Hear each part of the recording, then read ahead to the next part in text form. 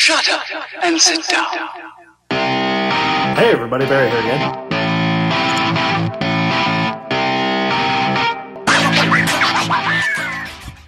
Hey everybody, Barry here again. I'm actually going to fix the panhard rod in this video. I'm not going to blabble on too much until I actually get it fixed. I already have it on the legs of the ramp already because that's what efficient people do. Not like me who just stands up here and talks to you guys for 5-6 minutes at a time. That must be awful. I apologize. I'll try my best. The reason I need to do my panhard bar is because look at the gap on the wheel back here. It's basically flush with the fender. And look at this one. Dude, we can't even see the wheel. Oh, look, there it is, about 2 inches inside the fender. Basically what happened here was at the burnout competition in Stephenville, or one of the massive trench, small car-sized potholes on the way to or from Stephenville, my panhard rod broke. We can see down here that, yep, it's not really lined up that well. So just for ease of use, I'm gonna jack it up on a ramp because I learned from the last video to never just say, it'll only take 5 minutes, I'll just put it on jack and jack stand. That's a big no-no for me. After lying on my back trying to pick that shifter cable, that was horrible. So yeah, I'm gonna get up there, unbolt it, and then we'll put it back together, weld it, and put a brace on it because I don't like when things break. Obviously, it is a safety concern. It affects the suspension directly. It affects alignment with the van body and the rear end like this. But it does have ladder bars, which are solid mounted to the rear end and go up and mount to bushings, or actually heim joints in this case. So the actual amount of sway that it'll have is probably about 1/2 inch, which is not insane. So it's not like 4 links where it can swing 3-4 inches, 5-6 inches and put you directly off the road, but obviously it needs to be there. So we're gonna go fix it. I'm gonna try to push the tire so that you can see right here, if it's not on too weird of an angle for you, that how much it needs to go to close the gap. So if I push the wheel over, which ain't easy, yeah, you can kind of see that it closes off the gap and then everything lines up again. So I just need to put this over on the bench and close the gap up, make sure everything is aligned correctly, and weld it back together. I'm gonna put a brace across right here so that this doesn't expand. The issue is basically that bar always wants to be straight when there's any strain, we'll say going around a left turn. This bar wants to straighten out because it's like a zigzag. And when we're going around a right turn like this, the bar wants to fold over on itself and make this angle more exaggerated. So it's always wanting to do this. So if I put a brace across right here, say with a piece of 1/4 plate or 3/16 plate in a triangle, that'll fix that issue. Obviously right here, I can't do that. So I'll put 2 braces across right here on the bottom and maybe the top up here. That way it'll really fix that angle.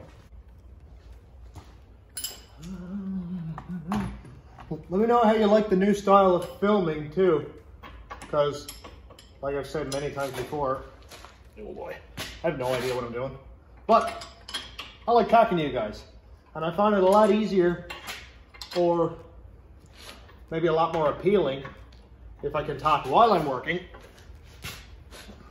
rather than walking around like a chicken with his head cut off, just talking for 25 minutes and getting 5 minutes worth of work done. I hear Cass. She's probably gonna rev it up. Ah, she hit the horn. That never happens. God, that's super loud.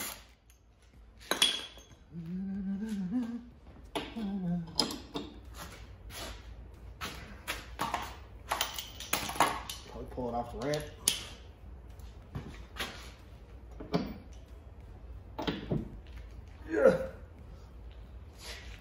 Come on, man.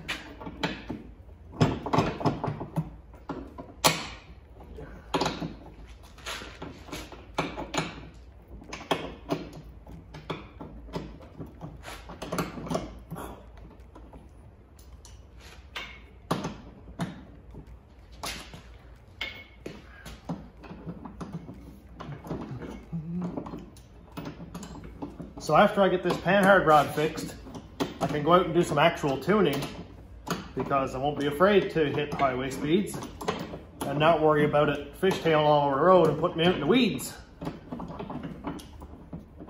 There's only so much you can tune when you're doing 40 in a dirt parking lot right behind your work on dinner break. We got our parts. Let's go fix them. The plan is to have this thing back in shape, which is like this. It's also how everything actually fits pretty much right back together like that. So I don't have to measure anything again. All I got to do is put it back in the same shape, weld it back together, and give it to her. Braces, done and forgot about, hopefully. I guess it'll kind of go like that. Yeah. Seamless, kind of. It's not very heavy pipe is most of the issue I'm running into. It's only about 1/16 of an inch, maybe a bit more. But there's always more welding. Well, we're all set up. Welder's running. Now I forget how to put this together. Well, that's just part of my day anyway. See if I can nip this in the vise any sense. See if I can nip my fingers in the vise. Be nice, be nice, be nice, be nice, be nice. I've had the van out for a couple of test drives, as you have or may have seen in the last video. And the thing is working really, really well. It's wicked snotty. I love the way it runs. And it pulls hard. Seems like it pulls really hard.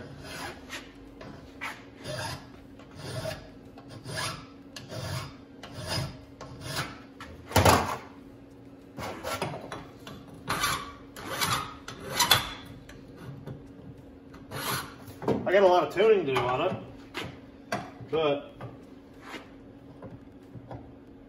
at the very least, it does run well enough to drive around the parking lot, around next door parking lot, up Main Road a little bit. So I'm wicked excited. Watch your eyes.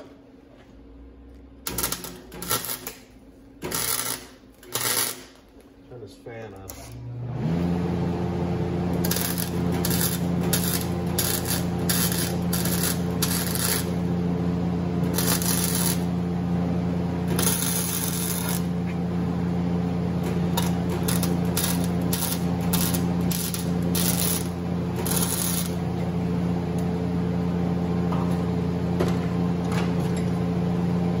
Oh, it's one piece again.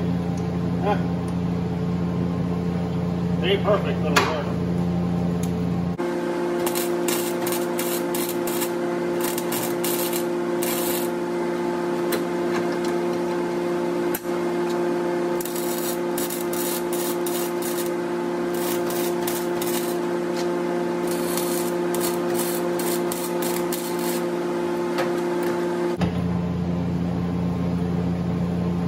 Man, this thing is ugly.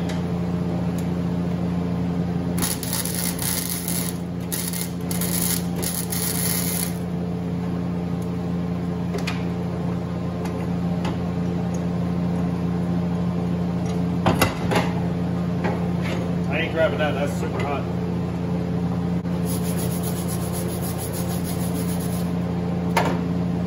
Yuck! What's gonna suck?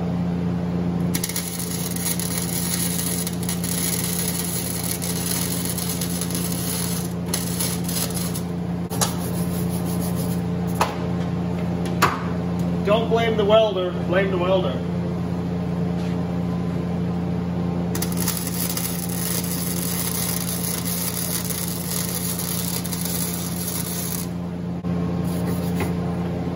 This is what the customer means when he says he's got a buddy who can do it cheaper.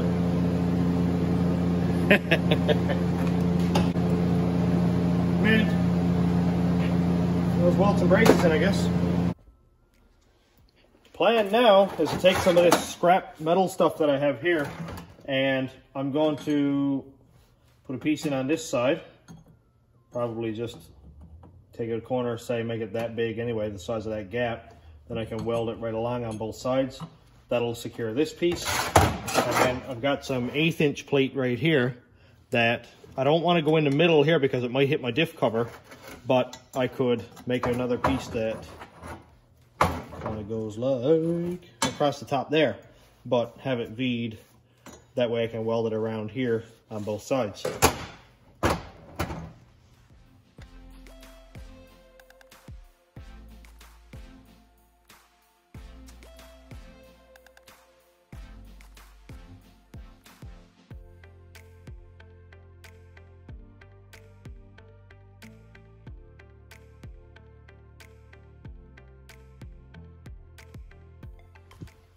Okay, before I show you guys this thing, in my defense, I'm not an awful welder, I'm just not a very good welder.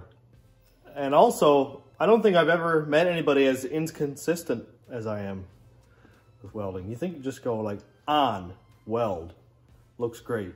Nope, it either looks like garbage or stacked dimes. I've never stacked dimes. Anyway, here we go. So here's the decent, like I'm okay with that for flux core. I'm okay with that. Obviously I started here, met in the middle. This one, I went the whole way around. There's still a lot of that old garbage flux under that I just couldn't brush off, but whatever. And then you get over here and the stupid tip kept skipping and it looks terrible. But it's pretty industrial looking, I must say. I don't think it's going to break anymore. If it does, I hope the whole rear end falls out and I can just throw the whole thing in the crusher. Got to have a plan B. Let's bolt it in. I might even spray a little bit of paint back there so it's actually black. Maybe. If there's any up in the scrap cabinet. Let's go.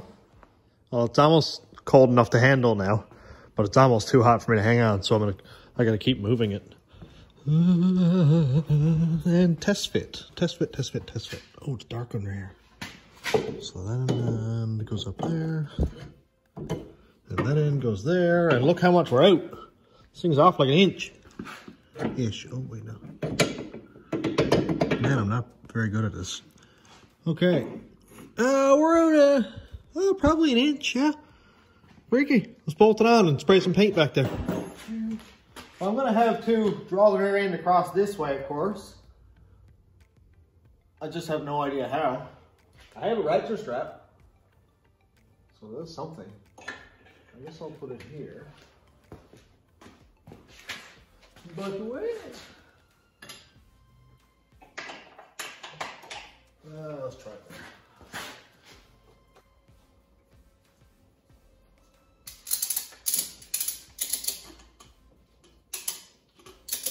Oh, that was good. So I had kind of a question that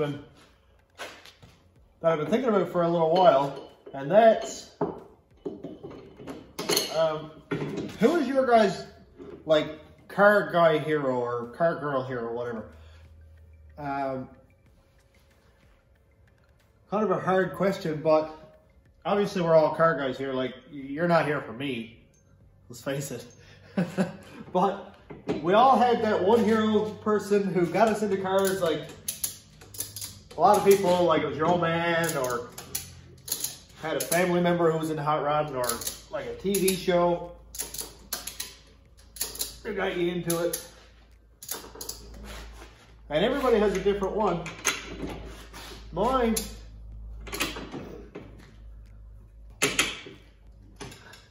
is, I guess I'll start, seeing as I'm the only one here right now. Pretty much my Uncle John, who, he would be the first one. He's the one who pretty much got me into this first, I would say, because he would be in trade school doing automotive, and read me his book, like his textbook, and get me to pick out like tie rods or cylinder heads or distributors, carburetors, all that stuff, and make sure to teach me that stuff and make sure I knew what it was and I could point it out to him in the book. And he's the one who put me on to car shows, like him and my old man put me on to car shows like Stacy David, who is one of my absolute 100% car heroes, and the ridiculous projects he used to do, like Copperhead, Sergeant Rock, and all of those. Like, that's all wicked stuff.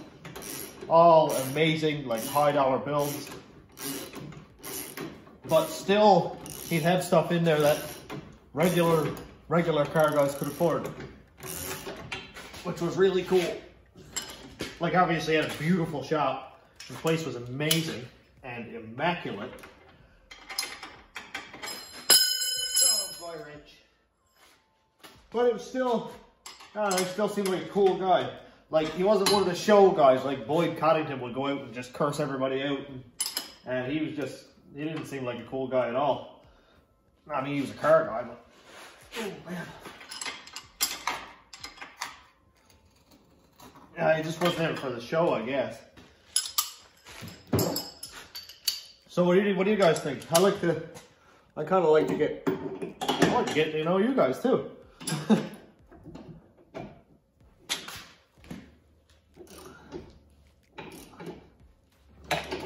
Like Jessie Combs was around forever. She was on the go in the car scene back when I was young too. And obviously we know what happened to her, that's tragic. But when you hold a land speed record, at some point, you're probably going to crash. So that's something that we all got to accept. If you're doing hood rat stuff in the middle of the night, you're going to have to accept the consequences, just like we all do, I guess. That got real. Cool, let's put some paint on.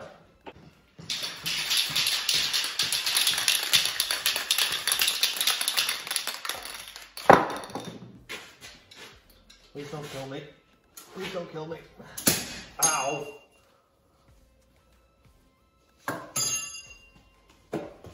Ooh, it looks good. Ow. Put that hitch there. I realize that I can see the rear end from space, so why not clean it up a little bit? I should turn on a fan and at least spray a little bit of paint on it. I mean, everything looks really cool. Ladder bars look cool. It's neat to see. Not everybody can identify it, but any car guy pretty much in the domestic world can identify an 8.8. You're not going to expect to see it under the sucker mount van, but you can pretty much expect anything around here. I gotta say, I started this project kind of for a laugh, because I was like, nobody in their right mind on the face of the earth would do this. I'm not saying nobody is resourceful, because obviously there are people, I'm not even doing it with any resources. Obviously there's people who could do it differently or better. I think you gotta have the mindset for it. And I guess if anybody knows me personally, you probably got that figured out by now. That's so pretty. I hope I didn't forget to press record. Man, I think that is perfect. Besides this, you stay up there. Man, I love it. So cool. I'm a lot happier with this now that it's all braced up. I can get a finger in between here Nice. I want to get it on the ground now and just see if the rear end is still aligned fine. If it's not, too bad for me, I guess. It's staying right where it is. This thing has a stance, man. I wish it was, I'm going to say an inch, probably 2 inches lower in the back. But as of right now, without basically tubbing it, there's nothing I can do. I'll give you a quick rundown in case you haven't seen this before.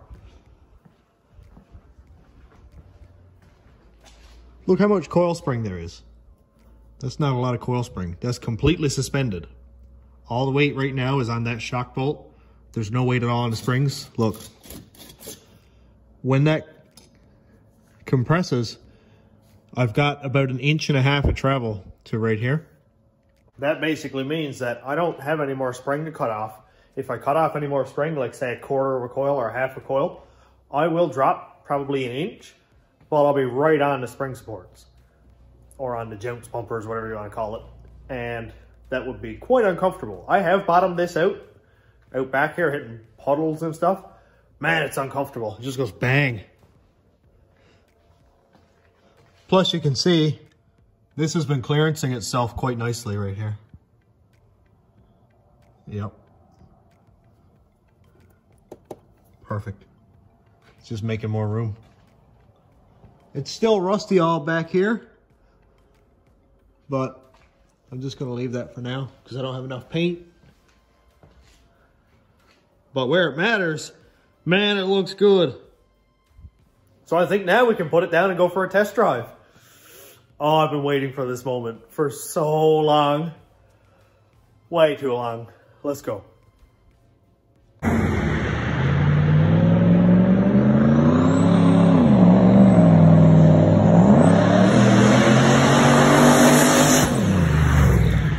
So I took it out for a test drive. I set up the tripod at the end of the street in Chihuahua, Mexico, at the very end of Mexico, where there's like an abandoned McDonald's you can see in the background. Ghost cars driving around. So I set it up and did one real good hard pull. You can hear the transmission. You would have already seen it 10 seconds ago. You can hear the transmission shift up, shift down, shift up. And I was like, I'm tired of this. So I just floored it. And I passed by the camera at 50 kilometers an hour speed limit, and it made 10 psi and blew off a charge tube. So that's what I'm going to attack right now because I'm tired of blowing off charge tubes all summer. All last summer I was at the same thing. So I think main reason is because these clamps are almost too big. Man, this will not focus, will it? Almost too big. Seems like they're bottomed out. You can see over here probably a little bit. There we go. It's maxed right out. And also I don't have the hoses beveled or whatever you call it. Anyway, like bumped up at the end so the hose can't slip off. The pipes. So I'm going to do that right now. So I'll just set it up on time lapse. Girls are here watching the YouTube videos. So I'll set it up on time lapse and I'm going to take all the tubes off and crimp them. I just use vice grips and like peel them open like a pop can. Just enough so that the hose can't slip off over, but not too much so that it cuts the hose. And then maybe next I'll make 15 pounds. Woo!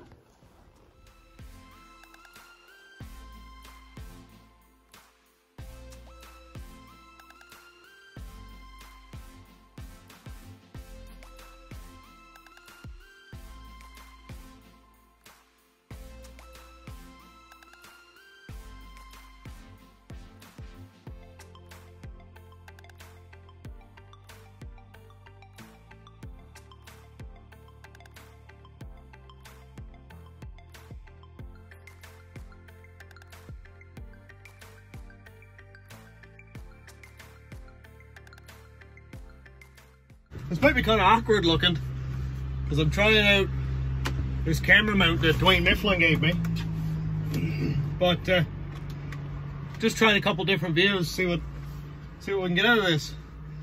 So I just gotta write this tune that I just put in a couple minutes ago.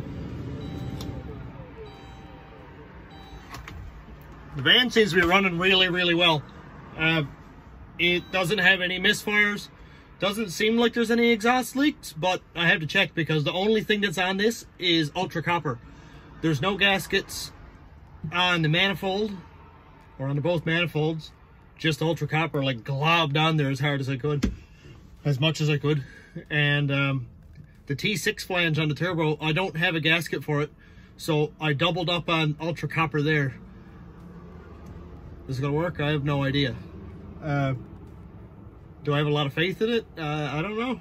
I have no idea.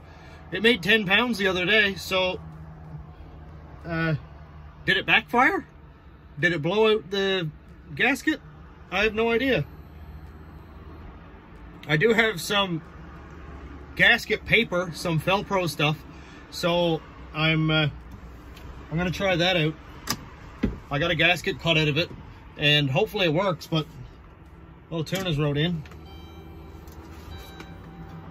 I'm just gonna drive it in the back of the garage, but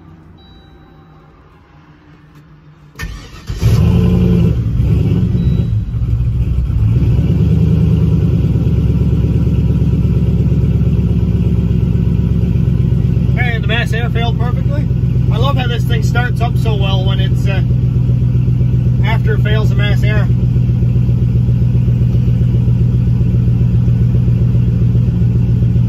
Yep, we're getting the 2 codes, so that's perfect. On the log. So I gotta experiment with a couple different angles on this, because when I turn it further so you can see it at the front, the pillar is in the way. So we'll have to deal with this one for now. Assuming you can hear me, because this thing's like super loud. Still gotta use my stupid screwdriver to get it out of park, because I haven't gotten under the dash yet to figure out where the solenoid is. But it'll do for now. I hope that phone doesn't fall off the window. Oh yeah, of course it fell off the window. Oh, there's me. So let's try it again.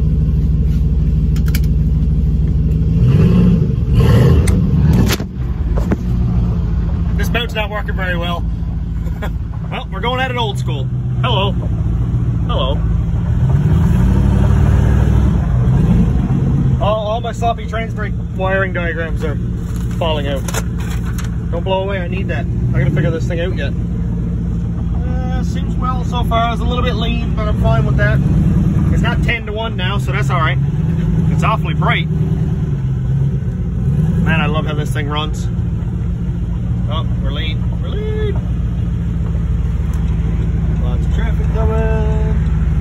I guess we'll get some idle data anyway. Tick, tick, tick, tick, tick, tick, tick, tick.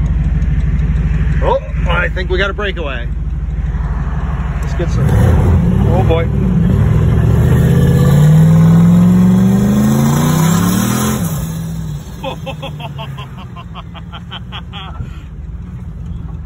Oh man, this thing makes me smile every time I get in it. I don't even care that it's a van anymore. Like, I love vans, I just love trucks more. But this thing makes me happy. Holy, I might have just done Drifty Boys on Main Street. Is that frowned upon? Who knows? I should make a sticker that says Drifty Boys are not a crime. Okay, come on backwards. The mini spool makes this regular U-turn into like a 14-point turn. So, oh, it just got super loud inside. Ooh, don't hit the ramp, don't hit the ramp, don't hit the ramp. And turn it off. And turn it off. Oh, we got some rich up there. That's a good sign. That's a good sign. How much injector are we at, I wonder? I got some issues with my injectors, apparently. Like, I'm at 80% injector at 5 pounds. That's not really good. Not good at all. But I made 5 pounds at 59% throttle. 59% throttle, I made 5 pounds of boost. Why do people not use tractor trailer turbos all the time? People are like, you're gonna have so much lag, it's gonna be horrible, you'll never spin it up enough to make boost. Yeah, it's right there. It's right there. Let's see when it started making boost, actually. Quiet dinger.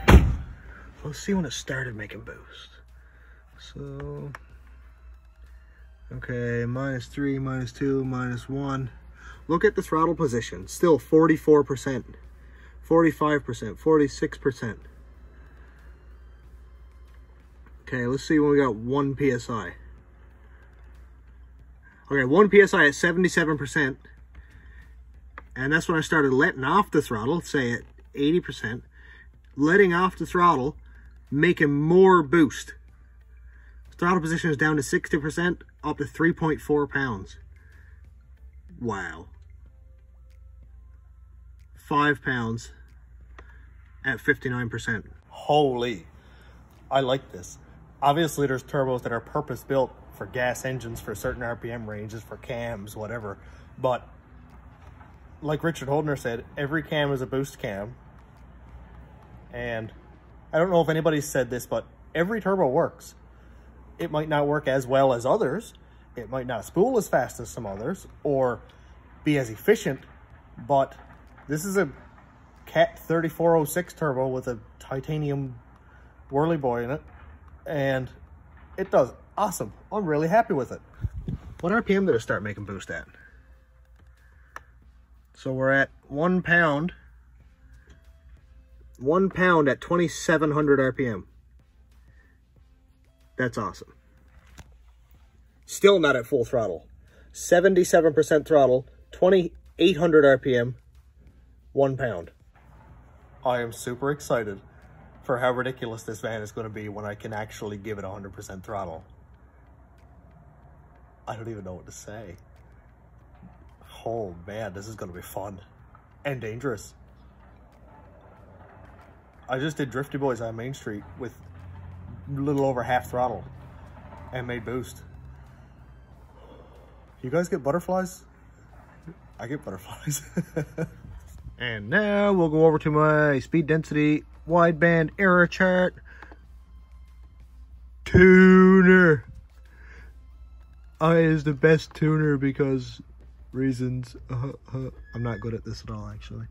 But yeah, so it seems like it pulled a little tiny bit of fuel out around here, but in some cells it's putting in like a lot more fuel. Like right here, 113%. Right here is 105. Here is 87, 106. So you can see that this is just one big jagged mess right now. And the reason for that is because I have my cell count set to 0, so I can grab as much data as I can right now in the short runs. So when I get on the highway, at least it might be close enough, and I can turn it up to say 15 hits or 10 hits. And then it'll pull a lot more reliable data that's going to be closer to the actual number. Right here in 1200 RPM, 70% is saying it's 6%. I think that's lean. Yeah, red is lean. It's 6% lean. Now, that might have been only at that one time. I might have just blipped the throttle, let some air in, and it says it's lean. But in reality, if I had to pass over that one cell a handful of times, it might only be 3% lean, or it mightn't be at all. So this is just a really quick way to pull some data quickly. And when I get out on the highway, I'll go up in the RPM range, down in the RPM, up in the RPM, down, and fill in as much of that table as I can with a high cell count. And I'll get like spot on data out of that, and then I can really smooth out the VE table, and it should be good from there. I really love playing with this side of the tuning. It's so much fun. Alrighty, well, we're back, and well, it looks fine. Not. I got a lot of work to do with this yet. Now, before I could drive it on the road any length, this is a bit a lot. And I want to put some exhaust on this thing, and I've been putting it off long enough. That's going to be a full video in itself. And I think I can do a few more like tidy up things, maybe a little bit more wiring. I really, really want to figure out that sloppy trans brake because I don't need it, obviously. I'm not going racing in this thing. But I really want to figure it out because it's there, and for whatever reason, it will not work. So that's what's going to be in the next video, and I cannot wait to try it. I cannot wait. It's going to be something serious when I get that figured out.